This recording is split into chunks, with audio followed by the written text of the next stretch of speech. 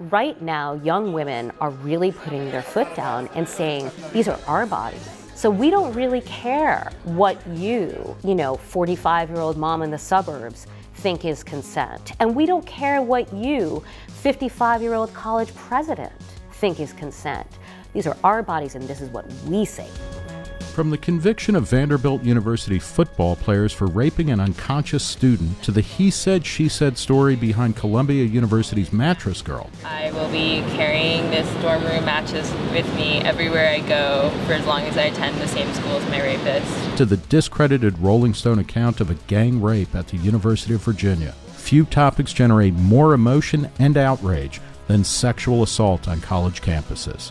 Vanessa Grigoriadis is a National Magazine award-winning journalist and the author of the new book, Blurred Lines, Rethinking Sex, Power, and Consent on Campus. Millennial college students are actually having less sex than their baby boomer counterparts did, writes Grigoriadis, but today's encounters take place in a hypersexualized and pornified social media context that has rewritten the rules of consent and privacy. The result is confusion and recriminations from all sides when it comes to sex and assault on campuses. Are assault rates and rape culture out of control, or have we entered what left-wing Northwestern professor Laura Kipnis has called a new era of sexual McCarthyism? I talked to Grigoriadis about all this and more in Reason's New York studio. Vanessa, thanks for talking. Thank you for having me. Your book is not only richly reported, it's filled with interviews with dozens, if not hundreds, of students, administrators, researchers. It's a deeply nuanced look at a subject that typically evokes really sharply polarized positions. But you write, it's tempting to chant believe women and simply leave it at that. But there's a mushy middle here or a blurry middle. Describe what you mean by that mushy middle or blurry middle. I went to 20 campuses. I talked to students themselves, tried to interact as a peer, not as an adult coming asking weird, intrusive questions, right? I'm kind of a gonzo journalist out of the Rolling Stone mold. I put on a backpack. I look relatively young, not like a Gen X mother of two, which is what I actually am, and went to campus food courts, went to frat parties. I took my babysitter's ID. She's 24 years old. So I would take that with me to campuses so I could show that to bouncers at like college bars and at frat parties to get in so that, the person wouldn't think that I was using like the worst fake ID in the world of my actual age in the 1970s. So I spoke with these students, and what I learned is, yes, of course, there is rape on campus, and I'm talking about physically violent rape where a woman's will is overridden, and also rape of, women and men who are passed out from drinking, right? Almost like a necrophilia kind of thing. I mean, it's really repulsive. But much more often, what I was finding is kids talking to me about cases that were blurry. And they weren't blurry in terms of the way we might have once thought about sexual assault, where a woman just kind of protests and says, no, but the guy, knows that this is just a faux Right. thing, I mean, it's not right? the Hollywood fantasy of the 40s or even the 60s of where no, and then, the kiss and it dissolves into a marriage scene or something. Right, exactly. I mean, these are genuinely cases of, apart from the clear cases of assault, there are things where everybody is unclear about exactly what transpired. Sure. These are cases about misconstrued consent, right? And nobody watching this, you and I probably do not have the same definition of consent. There is no nationwide definition. There's not even a cusp millennial definition. But right now, young women are really putting their foot down and saying, these are our bodies, and we want a new definition, and we're driving this train. So we don't really care what you 45-year-old mom in the suburbs think is consent. And we don't care what you, 55-year-old college president, think is consent. These are our bodies, and this is what we say is fair. What is driving that sense of what you found, a real sense of empowerment? There's an insistence there. There's not always a radical coherence, but what is driving that sense of, look, these are our bodies and we're going to do with them, we control them, nobody else does. Sure. I mean, I think it's part of the radicalism that spread on campus, right? Starting in, a couple of years ago, but actually even a bit further back. And even further back than that, when Obama was elected, there was an immediate rise of these female pop stars like Beyonce and Rihanna and Katy Perry and Taylor Swift and all of these non-manufactured stars whose message is one message, and it's girl power, and it's girls are in control, and it's I may stand here in a bikini singing my song, but I'm objectifying myself, and I will always be in control sexually and professionally and in the home. This is the time for girls to rule. And there's a whole edifice of female-centric media, from Jezebel to Bustle to even Cosmo today, that are purveyors of the most radical feminist thought that I have heard outside of 1977. But in that, it contravenes a lot of more traditional feminism in terms of, it's highly sexualized in a lot of ways that at various points going back to, whether it's Simone de Beauvoir or, Gloria Steinem or Betty Friedan. I mean, this is a highly sexualized, highly public perspective that even a lot of older feminists are uncomfortable with. But is that one of the sources of confusion? Because men or boys see that one, I mean, even some women see it one way, even men and boys see it another way. So what has happened concurrently with millennial boys? Because they're growing up in the same world, they're growing up in a world of kind of public privacy almost, or where the body is much more displayed in all forms. Why aren't they getting the message that the girls are sending? Well, look, this is a very confusing moment, okay? We have kids today who are just like, they're searching for likes. That's all they're doing all day. They're putting pictures up. I mean, it's completely visually based culture now, right? It's Instagram and Snapchat all the time. And those pictures, they want attention for them. And the best way to get attention if you're a girl is to put up a provocative photo. If you show some flesh, you're going to get a lot of likes. If you're a college freshman girl, you know that, right? This is happening at the same time when almost a pornified look is what we see among our reality stars. It's what we see. TV anchors who are female outside of Candy Crowley can't even be on TV unless they're in a tank top, right? So, I mean, there's no question that the standard for the sexualization of the female in the public eye, and everybody's in the public eye now, right, it has just risen astronomically. And I'm not going to sit here and say that boys who are growing up in a time, an American culture that has taught them that girls who look slutty may also be slutty, right? That when girls look a certain way, it means that they may be offering something sexually, are not going to be confused by this intensely sexualized and sex positive moment. Because these girls, in addition to sexualizing themselves, are trying to also foster within themselves a female sexual empowerment, a feeling that this is my body, boys stay away until I tell you what you can do. Obviously the book is partly about both women talking about that and they're confused by it as well as boys or men on campus. Your book begins and ends with a discussion of what's probably the most publicized story of the past several years about sex and assault on campus. The 2013 case involving Columbia students Emma Sulkowicz and Paul Nungesser. Sulkowicz accused Nungesser of rape during an encounter that they both agree began as consensual. He was cleared of wrongdoing by a campus hearing.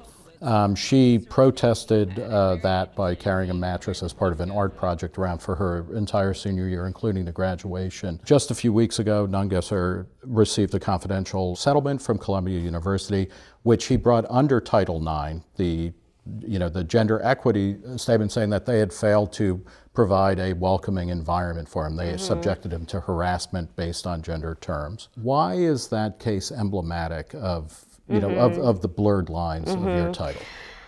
Okay, well, first of all, what happened between Emma and Paul, what she alleges is that they had had oral sex, they had had vaginal sex, and it escalated to anal sex, which, you know, they had perhaps had before. Right. And at that point, it became rape. Now, not everybody in America agrees that once you're in the bed and you've done some intercourse, that anything else that happens there is not fair game, right? I mean, I don't agree with that, but the fact is that many Americans would feel that way.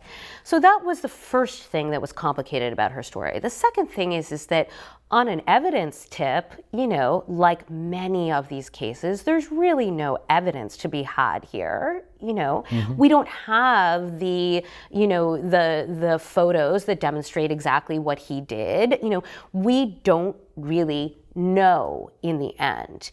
And what you think about that case probably has a lot to do with your own feeling about what should constitute sexual assault. What is a fair standard of evidence, right? If we know she doesn't have much, then what did Columbia really do wrong? Well, I mean, one thing that Nungesser alleged was that at the initial hearings, he was not allowed to provide evidence, exculpatory evidence, you know, emails, text messages, Facebook messages, things like that. And you know, what I'm getting at is, you know, there's her side, and that raises, you know, both in terms of her narrative, which he either challenges or not, but then is the, you know, is it also is it a case not simply about sexual assault, but also about due process, and whether or not these things should be adjudicated on campus, or you know, nobody would say if there was a murder on campus that you would say, okay, well, we'll have, you know, we'll get a bunch of faculty members, a student representative, and, you know, an administrator to try that case. So, I mean, there are multiple ways in which this is kind of a blurry issue. Right. Well, okay. You know, when Emma got attacked for not taking her case to the cops, which a lot of New York media said, well, why didn't you do that? She went to the cops. Right. She did file a police report. And they didn't take her case, right? So why are we so sure that the police, who have historically had a terrible record with rape, and let's remember, we are talking about date rape here for the most part, right? We are not talking about blood and bruises and physical evidence. The vagina is built to have a baby come out of it. There has to be a hell of a lot of force going on, right? And even when there is a hell of a lot of force, there's not always physical evidence. That's why the cops don't want anything to do with this.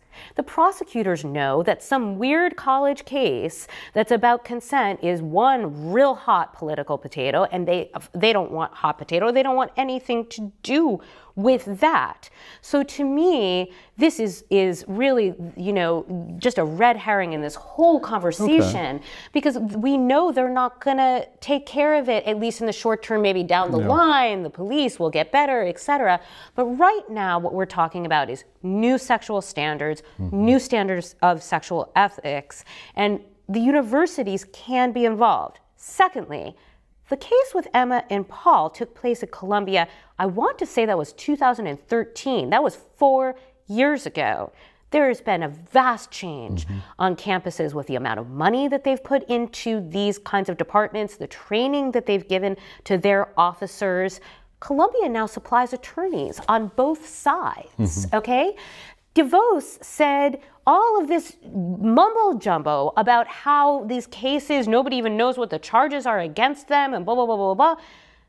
I don't think that's the case, not at our prestigious universities anymore. I mean, universities would have to have a death wish to not be upholding due process in campus sexual assault cases at this point. They know the press is coming after them. They know they're going to get litigated. They know they're getting an OCR investigation. Is that a bad, and that's Office of Civil Rights, is that a bad outcome in terms of process? Because it does seem, I mean, there are many cases that get reported, you know, where due process is pretty sloppy, including people like Laura Kipnis, who's, you know, a professor at Northwestern, who had a case where a hostile workplace case under Title IX was brought against her because of an article she had written in the Chronicle of Higher Education by grad students. She, in her book, a recent book, she, you know, she was not allowed to have any kind of representation. So, and I agree, it's a moving, you know, it's shifting constantly, but.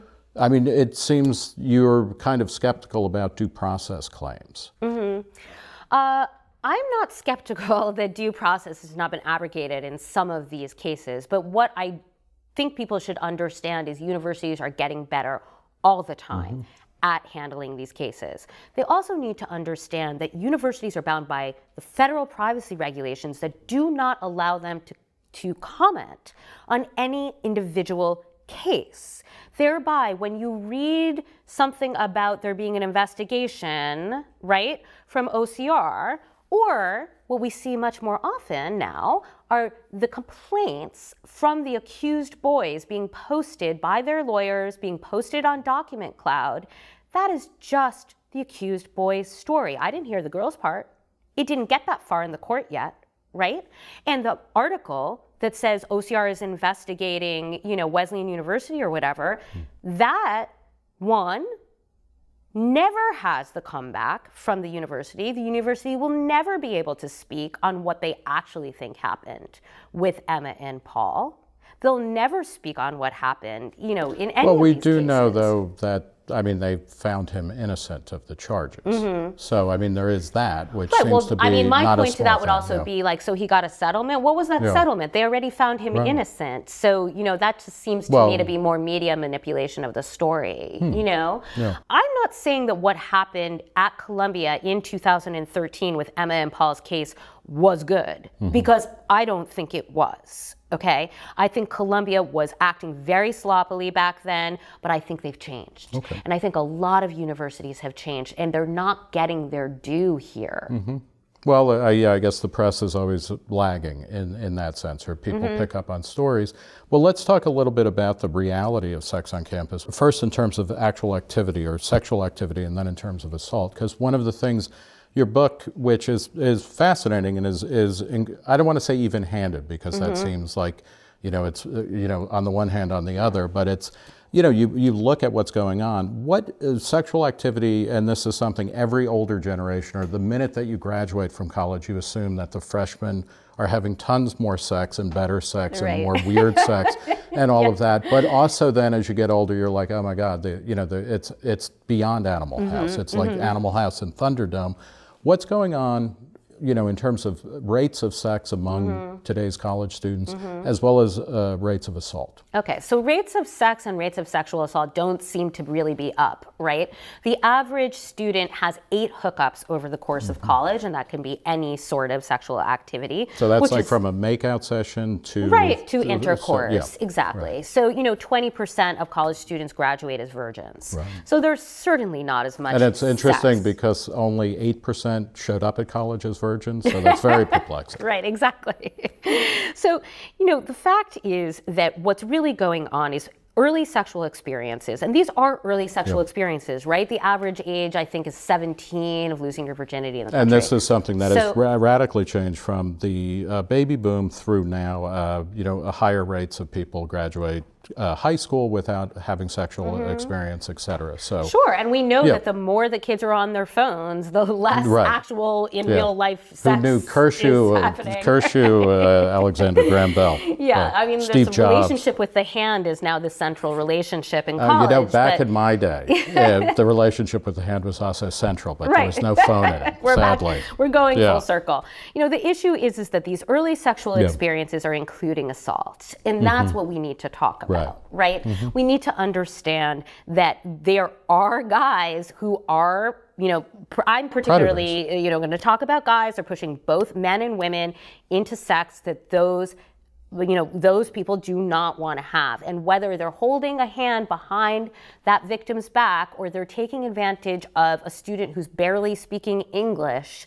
And by that you mean because they're drunk. Because they're drunk. They're so drunk, and that's not cool. That's where I think the change is coming, is that students are saying, look, that girl, she was wearing beer goggles. You took her home. You're not getting a high five in the morning. And other girls are going to call that guy creepy. They may even call him a rapist, right? And they're going to spread that all over campus and make sure that that guy has a bad name. And now other guys are watching what happened to that first guy, and damn straight they don't want that to happen to them. And that is truly happening on campus. Now, how do you kind of moderate or kind of go from the definitions of what one person's creepy is another person's, completely anodyne compliment or something like that. I mean, well, sure. Yeah. Like, out on the street, if some guy says, "Hey, baby," to me, I may say, "Screw you, get away from me." Right. And somebody else may say, "Thank you."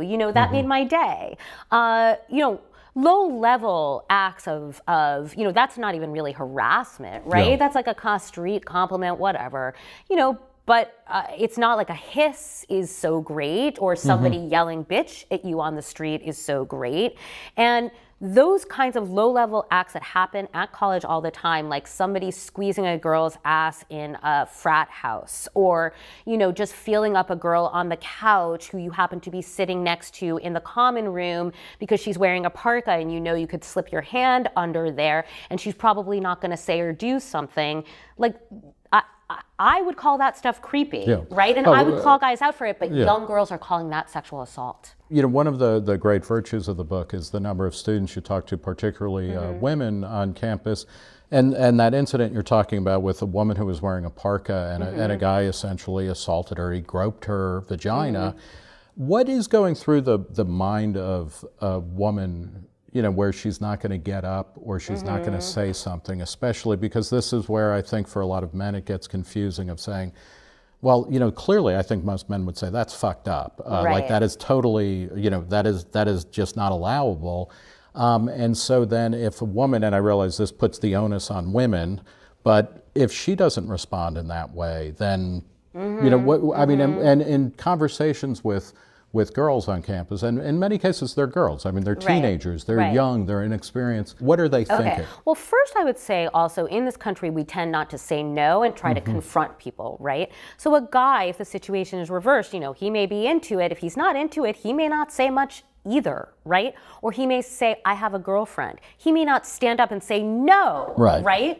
In that case, there were other people present in the room. So she was embarrassed because she didn't know how to get out of the situation without embarrassing herself. Let's remember that a lot of women, despite everything I've said, carry a lot of shame around sex, right? So they have a problem expressing themselves sexually. This is just simply a fact.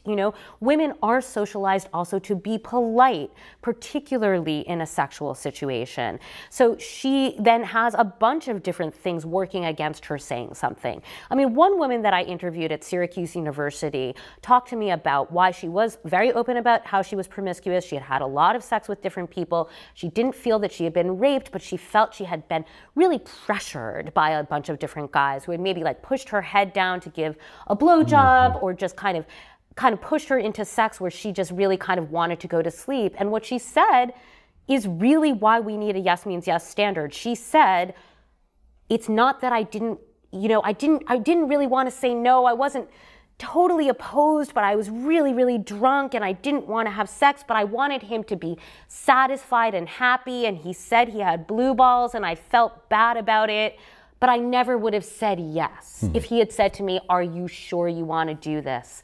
I never would have said yes. When it comes to statistics, available statistics about on-campus assault rates, these are always heavily, debated and argued in the media, as well as even among the people who actually collect them. And that's also, you have a great discussion of the wide variety of people, all of whom are interested. It isn't like there are any pro-rapists in the demography world who are like, let's do this. But you find you find numbers, or you produce numbers about unwanted sexual activity that range from about 20%.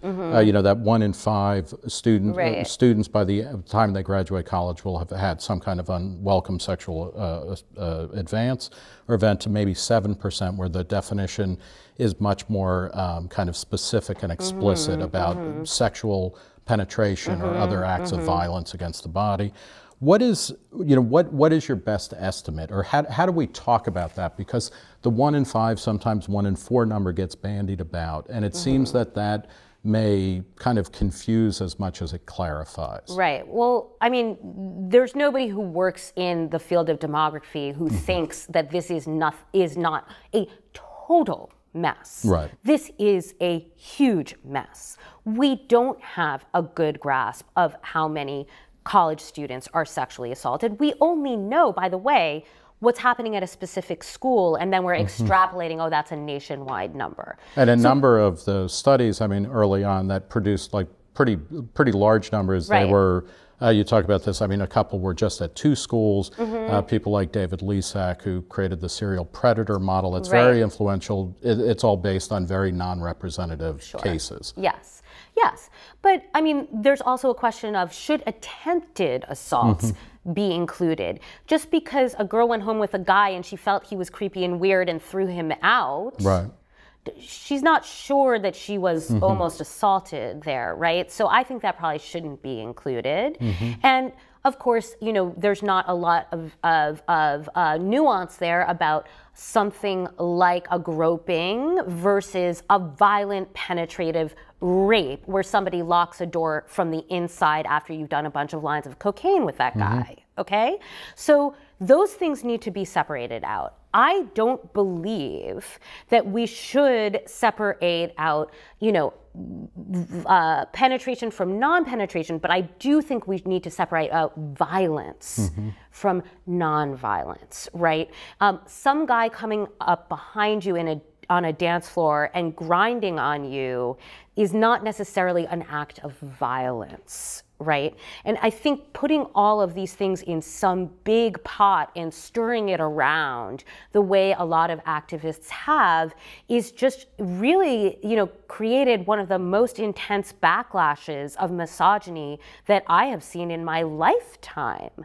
So we need to be very clear about our definitions. Let's talk about the role of the media in kind of hyping and distorting, you know, this discussion. I mean, and it is a society-wide discussion that every generation has, but particularly about sex and assault on campus. In many of the highest profile cases going back a few years to the Duke lacrosse team, which was charged with gang raping, and that fell apart. And there was an outcry by the faculty of Duke to say, even before any kind of legal investigation had been launched, you know, we got to get rid of these people. They shut down the lacrosse program, et cetera. It turned out that the reality was very, very different than that. There was Rolling Stone's story about a gang rape at University of Virginia. I mean, essentially ended, you know, with a complete retraction of that story and the events of that. You know, those are completely discredited. Other less clear-cut ones are one of the main stories in The Hunting Ground, a documentary about sexual assault on campus, involved a black male law student at Harvard who was accused of sexual misconduct.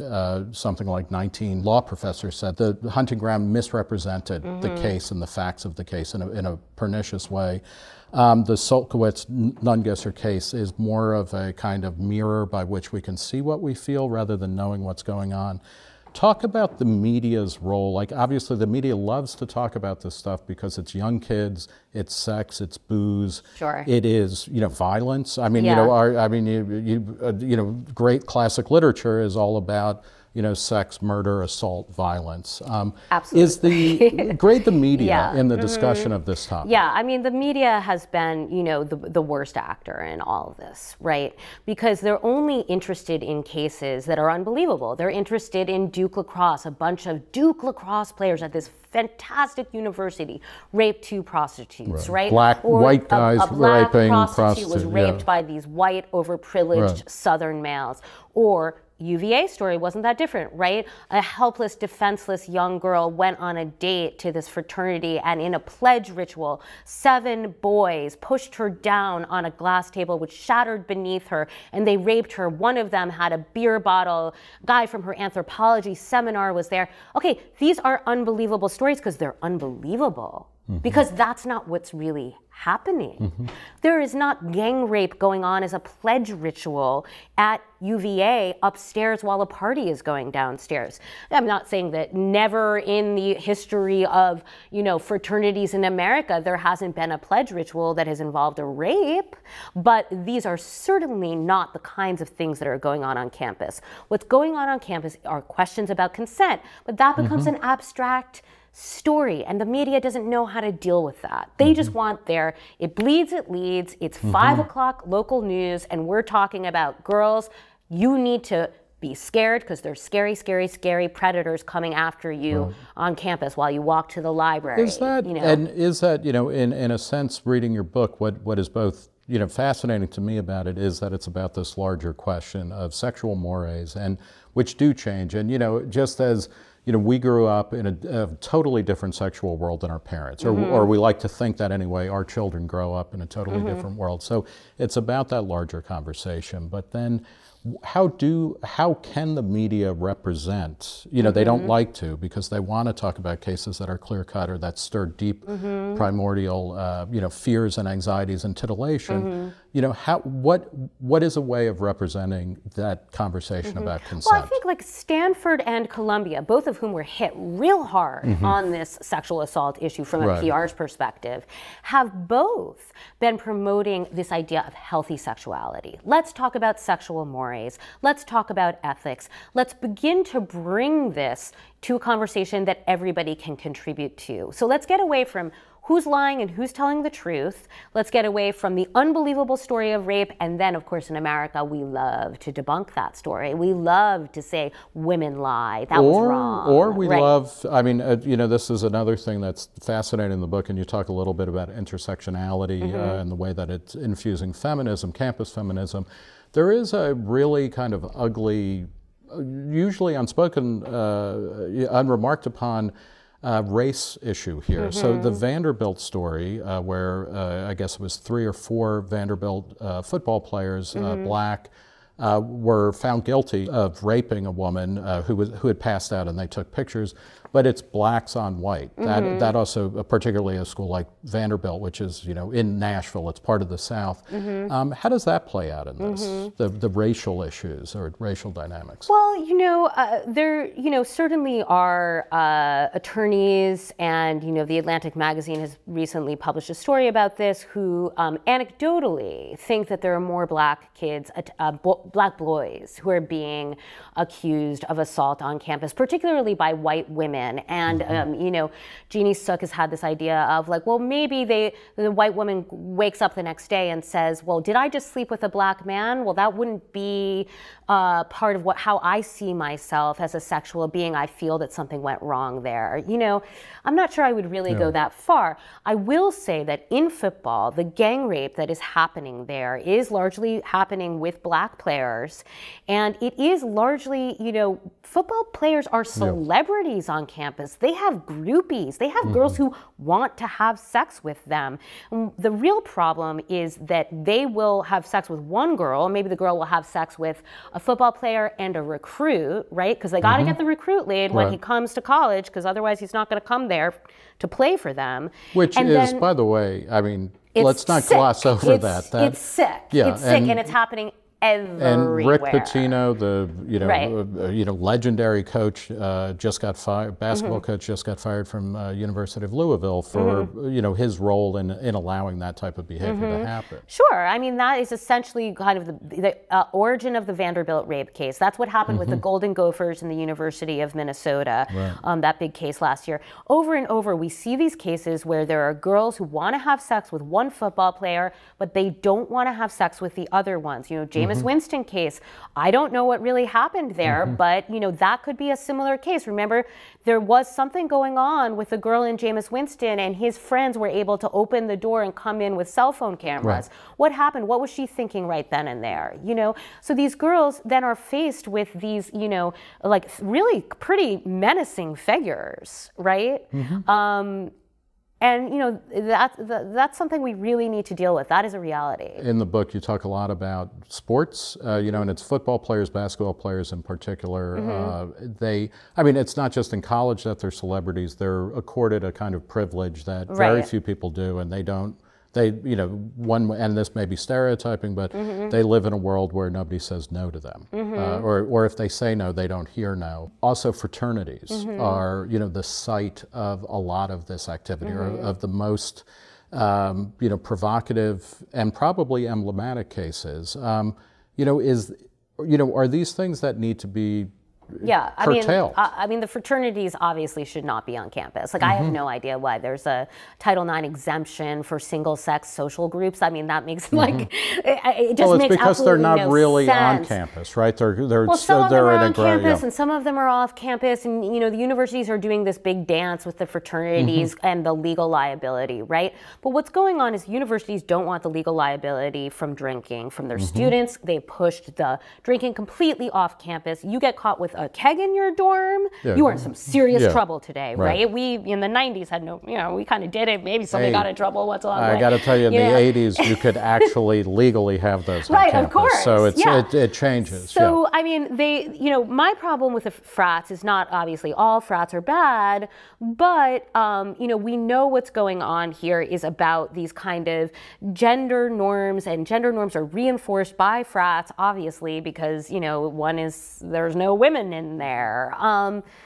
It just seems to me like all of this discussion of due process for these tiny, tiny number of cases that happen across the country was something like 6,000 cases in 2014, 6,000 campus tribunals across the entire country for sexual assault, and yet we're not talking about the fact that the Greek system is up by half over the last decade, that there's more binge drinking going on. Binge drinking is directly connected to sexual assault. Yeah, let's talk about on both sides, right? Because it's not to impute responsibility to a woman, but let's talk about that in the context of your recommendations for how to reduce sexual assault and also how to have a healthier conversation about sexual mores on campus. One of the main things that you say is lower the drinking age to 18. How does that address this issue? Well, the issue is that you have young people coming to college. A lot of these sexual assaults are happening right during September, right when the kids get there, and they don't have a lot of experience with drinking. And particularly among freshmen. Yeah. I mean, something like 88% of gang rape victims, according to one insurer, are freshmen, right? So they're coming there, they don't have a lot of experience with drinking, they're getting blasted out of their minds, they may be in a blackout, and they're agreeing to sexual activity that they wouldn't normally. Now, you might say, well, that's your individual responsibility to deal with that. And an activist may say, well, according to the patriarchy, the girl who gets really drunk will think she needs to service a guy if she gets into a sexual experience with him. I'm not saying either of those things. Although right? you would agree, I mean, Emily Yaffe, a writer at that point at Slate, when she in an article said, women, if you want to avoid really horrible situations, it's a good idea not to get shit-faced. Right. She was called a rape denialist by people at websites like Jezebel and Bustle. I mean, clearly that's fucked up, right? I mean, to say, I agree. Yes, no, I agree. I mean, I don't agree with a lot of what Emily Yaffe is saying, but I do agree with her there that alcohol is a problem here. That young women binge drinking is up for women, has been for a while, and what the issue is that, like, you can drink in moderation, girls. That is no problem. But there's research showing that over 9 drinks, you are at a higher risk for sexual assault. Now, over 9 drinks is an obscene amount of alcohol for a 19-year-old girl, right? So there's nothing about being in a blackout or passing out at a house, an off-campus house, maybe even in your dorm with a bunch of guys that you don't know, that is safe. Right. There's nothing about that's safe. But it's also then, do you think the attitudes are changing that, if you're one of the guys in that house and there's an unconscious body, absolutely. Is it changing that, obviously this happens, I struggle to understand it where anyone would be like, that's an invitation, even to take a horrifying photo, much less actually acting on that. Right. Is there reason to believe that boys are, getting better at that?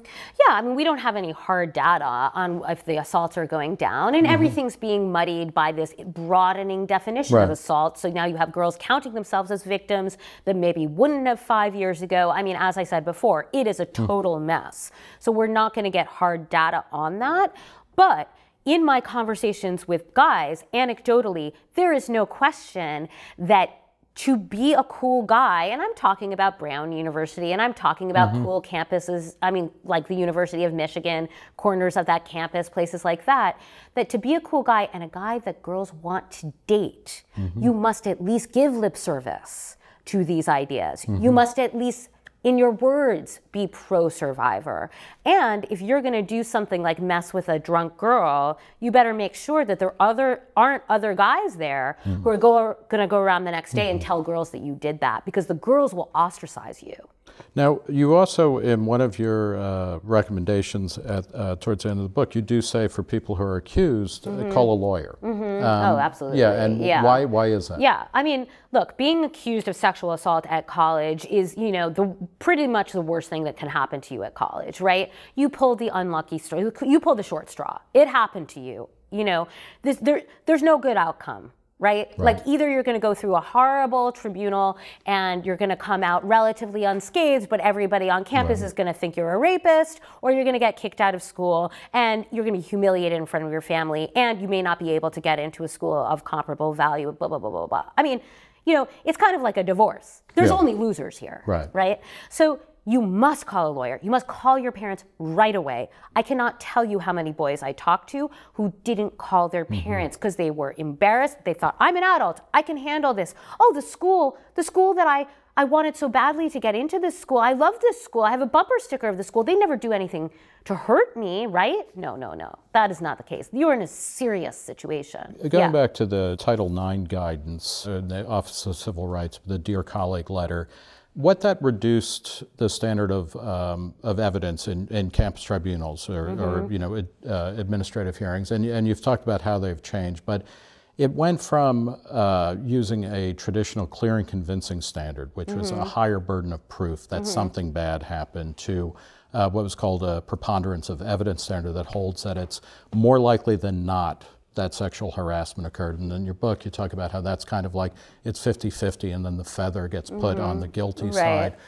Is it a good thing to get rid of that? Because that does seem odd, in, you know, particularly in a kind of hearing that is, you know, mimics legal due process. But and you know, where does that fit in? Because you're actually in favor of the lower level. How do you justify that? Okay, well, first of all, you know, like 80% of campuses were already using the preponderance of the evidence before Obama got involved here. So it is a bit of a myth that, you know, clear and convincing was true all over the place.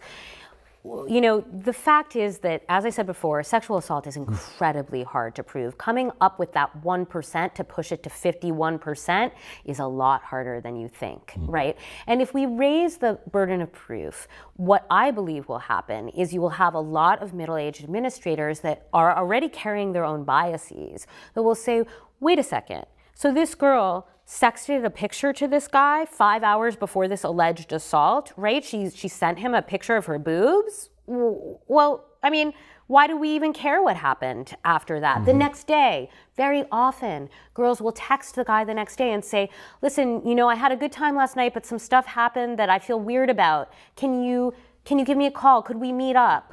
Oh yeah, you know, emoji, heart, heart, heart. I mean, these are young girls, you know, they're trying to get the guy to talk to them, to try to understand what happened last night. I feel violated by that. Can we talk about this, right? I mean, under a clear and convincing standard, are those boys going to be punished? I just am finding that very hard to believe. So just from a pragmatic point of view. But what if that means, though, I mean, it's one, you know, and it's one thing to say, after something I'm not comfortable with something, let's talk about that, as opposed to oftentimes the text messages, you know, and this is even in the Sulkowitz case, where there was communications after the alleged assault, you know, where she wasn't saying, hey, something weird happened. No, she did say, hey, something weird happened. She did say that in some. Look, I'm not going to say that the text messages between the two of them aren't damning, because they are. She did say, I want to talk to you. And remember, I'm not sure they ever got together to talk about it. They both knew that something happened that night. He wasn't totally blindsided. He knew something had happened. She didn't like it. I guess in terms of the preponderance of evidence, so what if, you know, 51% isn't the right marker of guilt, or that something happened. I mean, we're going to see, because certainly universities are going to go back to clear and convincing. Someplace like Harvard is. All of the religious institutions are going to do this. And well, and this raises a related question, which is, and in talking with Camille Pawley about this, she said, and she obviously, she's a baby boomer, sexual empowerment feminist. I mean, when you talk about people like Madonna or Katy Perry or Kesha or whatnot, they're all they're standing in the shadow, that Camille Pawley has thrown on certain levels. She says one of the biggest problems, and this fits in a way with your book, part of the problem here is, why are colleges doing things about students? Like, why do they have dorms? Why are they in the personal lives of students? And one of the themes in your book is that most of this stuff, we call it campus rape, but virtually none of it actually happens on the campus. It's almost always off campus, partly because you have to drink off campus. So people live off campus so they can drink. You go to parties off campus. How does that play into this larger conversation? I mean, the conversation we need to have, and that parents and students and people are starting to have, is what the hell is college for anyway, right? Like, here we are, all of these kids on a campus for 4 years, no responsibility really, no genuine academic interests, a hell of a lot of leisure time, a lot of time to be on your phone, hang out with your pals, hang out with your girls. Is this an etiquette factory? Is it a career-making factory? Yeah, it's a finishing school or a holding tank. Right, it's a holding tank. And now that adulthood has continues to 30, do we really need this 4-year period where parents are going broke trying to send their kids to do what exactly? So I think that anybody involved in universities today knows that we're in a bubble, it's gonna pop, and my children may not be going to anything that resembles a Vanderbilt University, right? Well, and that's to drive home the point of your book, which is that this conversation is happening, and that we can have a more open or less open, a more conscious or less conscious conversation. I mean, part of it is to have a conversation with, if you're going away to college, to actually talk with your parents. You stress in one of your recommendations is, don't hurry over the actual sexual consent policy in everybody's student handbook. What will we find if we actually read that? I mean, look, New York, Connecticut, California, Illinois, all of these states have, for all public and private colleges, a yes means yes standard. So no means no is not enough. Silence is not consent. You must get some sort of, feedback from the partner. Now, for Gen Xers and even maybe boomers, the question was like, should I get a condom? Right? And that was really a question about protection and permission. It was a question where, the guy would usually ask it and the girl or the guy could say no, because we're not having sex actually, Now, there's protection being used sometimes, but also there seems to be a need to be this additional question of, are we ready? Which is a question that high schoolers ask their first girlfriends or boyfriends, right? Are we ready to do this? But yet 2 years later, it's all cool and not a word needs to be uttered in the bedroom, right? I think that parents will find that they don't even need to have a conversation about sex with their college student. All they need to do is flip through their college handbook. The Ivy Leagues have this, many state universities have this, and just say, wow, this is a yes means yes standard. This says, it's sexual misconduct. And it's clear that that's not going, because people aren't recording this, although, I mean, you mentioned in passing that there are apps and things like that. Now, this gets to a kind of almost like Kurt Vonnegut level satire of like, okay, and at this point, and and then, or maybe you can punish people if the orgasm isn't good enough, et cetera. But so it's not going to clear up the confusion, or it's not going to completely de-blur the lines, but it will. I mean, your argument is that it will provide a better context, a social context. I mean, the people who understand why sexual assault happens best, the people who teach this, the older women who have really studied this from a social psychological perspective, really want girls to know that what they need to do is remove themselves from the situation first. Don't go home with the random guy after the frat party who's like, hey, we should go back to my apartment because I got some beer there. Just come with me, come on. Don't do it, because once you get there, you're going to have a hard time getting out of it for the reasons I explained saying before, in terms of that you're not going to say no, or you're not going to realize it's happening. You're like slow on the uptake. Well, maybe I'll just do it because I might as well just do it and get it over with, or I'm afraid he might hurt me. He seems a lot bigger. All of those questions could be placed aside if a question was asked. And I am comfortable with saying, once that question is asked and a woman says yes, I'm comfortable with then calling some of that stuff consensual sex, right? Because then it's her responsibility. She said yes. Reason is a libertarian organization, and Yes. what we, one of the things that is a bedrock kind of touchstone in libertarianism is the idea of autonomy. And I think one of the things I find really appealing about your book is this discussion of consent and of self-ownership. Do your best to spin why, for a libertarian, specifically libertarian audience, why consent is the central issue of kind of the millennial generation. Right, sure. So, if I want your wallet, I have to say, hey, can I have your wallet, right? And then you give it to me. I can't take it. I can't take really anything in this world without asking for permission first. But in sex, for some reason, everything's cool. Everybody, our legal philosophy is everybody in America is agreeing to have sex with everybody else until somebody says no, right? I mean, does that really make a lot of sense? Certainly there should be sexual autonomy and bodily autonomy for young girls whose bodies really are pretty manhandled in this world and who deal with a lot of guys who want to touch them, right? They have something valuable. So they're demanding that they get a question first and then give consent. I think that's super simple, All right, well, we will leave it there. Thank you. We've been talking with Vanessa Grigoriadis. She is the author of the new book, Blurred Lines, Rethinking Sex, Power, and Consent on Campus. Vanessa, thanks so much. Thank you so much. For Reason, I'm Nick Gillespie.